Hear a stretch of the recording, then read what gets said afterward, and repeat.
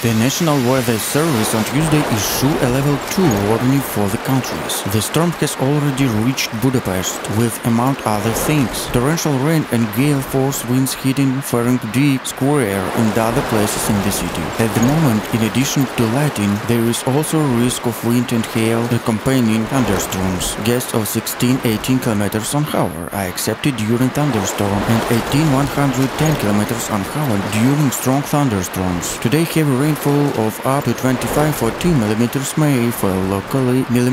may fall locally in a short period of time. Thunderstorms are predicted gradually only in the southern regions. Due to heavy rain, the M2 metro line did not stop at Blaha Luisa Square station due to power supply problems. The issue has since been resolved, but the storms isn't over yet, and other countries could be affected. In addition to the countries, OMZC issued a second level warning to the countries of Bach, Kishun, Chanak and Ferrol.